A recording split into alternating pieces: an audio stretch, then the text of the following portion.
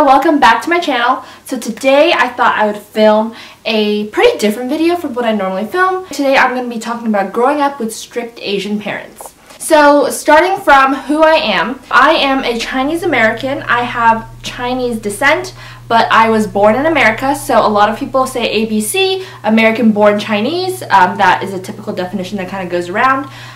Both of my parents are Chinese. My mom is from Shanghai and my dad is from Hunan province. They immigrated to the US and they had me. So today I pretty much wanted to talk about how I was brought up with, the term tiger parents. Number one, ever since I was a little kid, my parents always encouraged me to literally try everything. And of course I know that I was very privileged for my parents to be able to afford all these activities, and I do recognize that, not everyone has the opportunities that I had.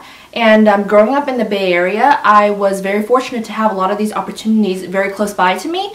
So when I was a little kid, my parents pushed me into the water and told me like, oh, you're going to swimming class, you need to learn how to swim. And I also went, among swimming classes, I also had piano classes, I also had figure skating classes, I also had drawing and art classes, and of course I also had dance class. So I did like hip-hop dance, and I also did like a cultural Chinese dance as well. So I was doing like all these things at once, and I also did ballet at the same time. So I literally kind of did like so many different kinds of different activities, and later on my parents pushed me to do more sports like tennis. Of course, if you're Asian, parents definitely have forced you to learn some sort of instrument. So stereotype is you either know violin or you either know piano. And I happen to be the piano kid. So I've been playing piano for 15 years of my life, ever since I was 3 years old, and now I'm currently 18. And I've been playing piano, obviously not playing piano right now because if y'all have seen my nails, I just got my nails did, by the way, and they're hella cute and they're hella bomb. So I haven't been playing piano as of recently because obviously I go to college now and we don't really have a piano nearby, but there is a piano in my sorority house. So occasionally I do play there. I've literally been playing piano like my entire life, went to competitions, etc., etc. And of course I did the CA Merit test, which is like the California Merit test that we have here in California. And of course I went all the way to the advanced level. I was forced to play piano, and of course I hated it. I hated practicing, I hated going to class, like the whole shebang. But it was only until I started to get really good, like maybe until like high school, when I started to get really good at piano, that was when I started to enjoy it, and I actually kind of played like more for fun than for like, I guess like it wasn't as torturous as it used to be, right? Because every time I play piano, I remember it's the practicing part that sucked, right? Practicing always sucks, and until you get really good at the whatever piece you're playing, that's when you can really start to enjoy it. Now I play things like Liszt, Chopin, I played a couple Rachmaninoff pieces, and I played Mozart, and I play Beethoven right now. And I'm currently playing the Clair de Lune by Debussy. So now I've grown to really love piano, and it's definitely been something more of like a relaxing kind of thing for me, which is like really great. Number two, growing up as an Asian. Of course we want to talk about academics, right?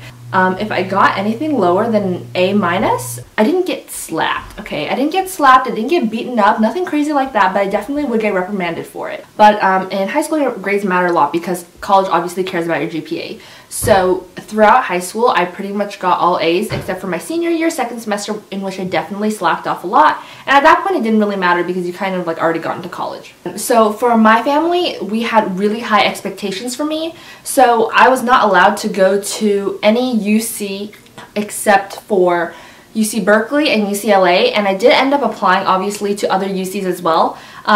But for my parents, they said that I could basically either go to UC Berkeley or UCLA, and in the end UCLA rejected me.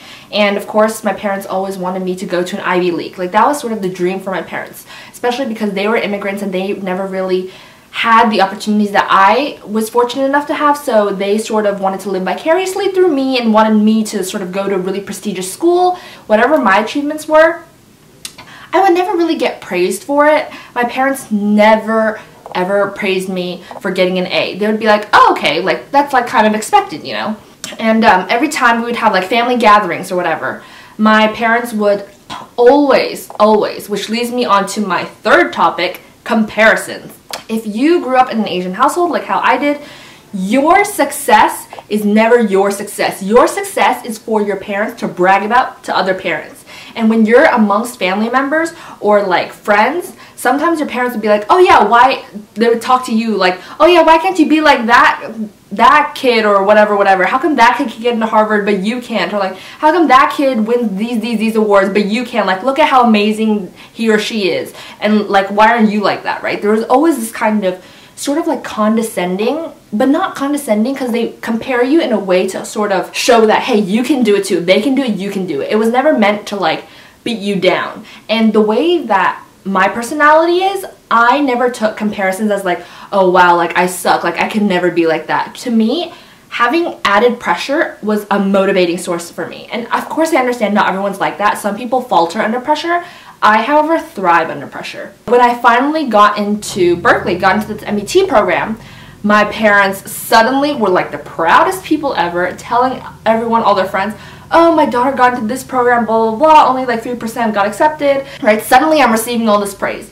But like in the process, before I even got into college, it was a lot of like, oh yeah, you need to like work harder, you need to beat your other competition, like you're not comparing against yourself, you need to compare against other people, which, you know, in schools they definitely teach you, oh yeah, just compare with yourself, like don't care about how other people are doing.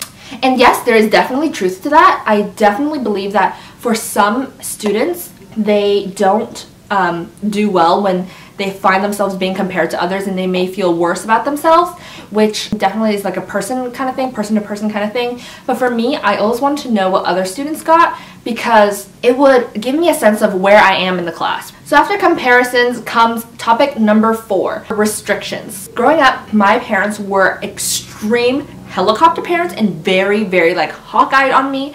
Like for example, from elementary school to beginning of high school, I had a website on my computer, which was a desktop by the way, and there was a program on it called Net Nanny. And this program, my mom downloaded it. She would pay like $100 a year, I believe, and she would be able to track how long I've spent on each website. She would be able to block my access to the internet after a certain period of time.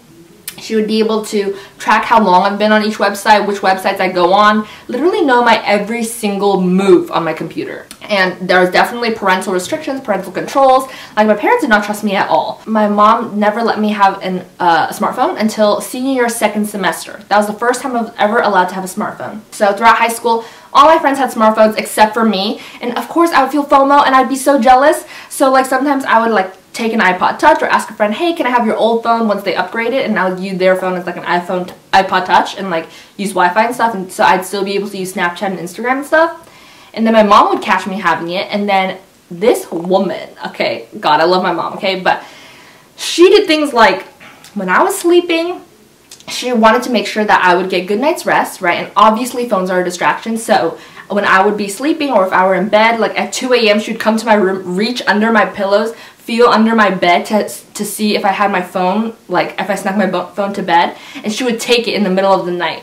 And then so she would like prevent me from using my phone. She would also do nightly checks to make sure that I didn't have any electronics with me in bed and that I was like strictly sleeping, which in hindsight this is definitely a good practice in a sense because, you know, it forced me to sleep, and electronics are definitely a huge distraction.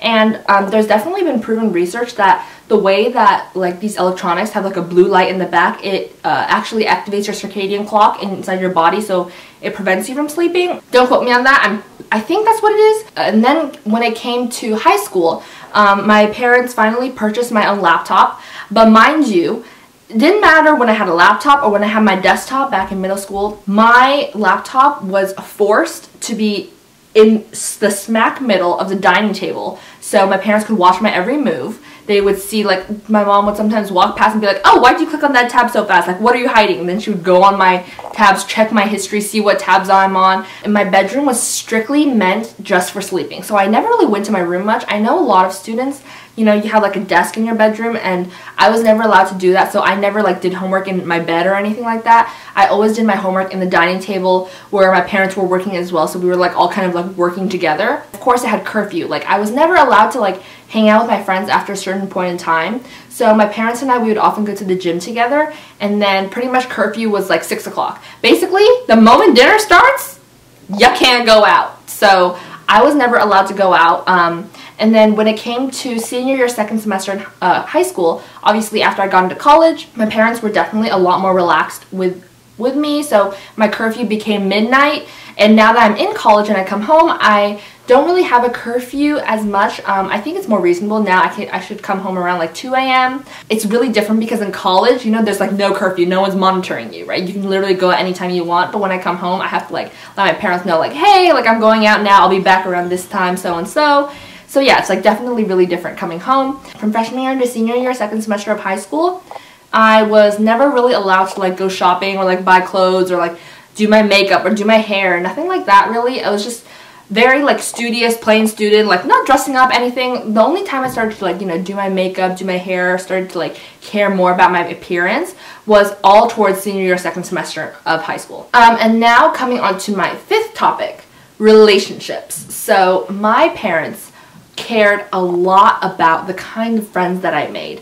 They would often question me like, oh yeah, like what ethnicity are they? What do their parents do? You know, like what kind of student are they? What kind of grades do they get? Are they honor student? Do they care about school? My parents definitely had a lot of input on like, you know, the kinds of friends that I was hanging out with. And you know, if you had strict Asian parents like I do, well, you know, Asian parents are so judgmental. My parents also never allowed me to have a boyfriend. Oh, boyfriend never allowed. In 8th grade to 9th grade, I had like a boyfriend, I guess. It was like a very on and off thing. It ended up not working out, and it was a very toxic relationship.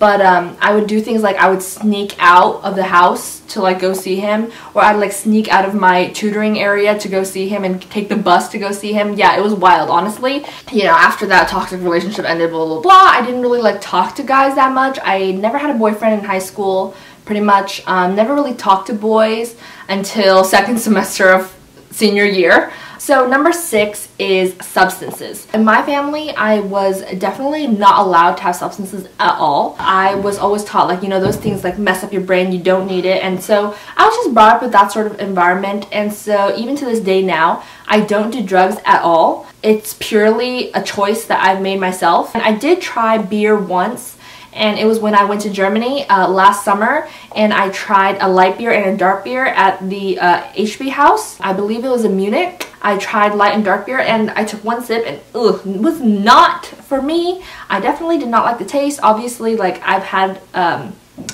some friends tell me that like, oh yeah, you're trying the wrong kind of beer, like this kind of beer tastes like sparkling water. I don't know, honestly, but to me, like alcohol has just never been something of interest to me. I'm just a very like naturally like lit person, and I don't really need alcohol to like get me into the mood. And it's really funny because sometimes when I go to college parties, people think that I'm drunk even though like I don't drink at all. Like I've never taken a sip. I always go to everything sober. I go to rave sober. I go to concert sober. I go to party sober. I'm just sober 24/7, and I'm just like a really like talkative, bubbly, lit person.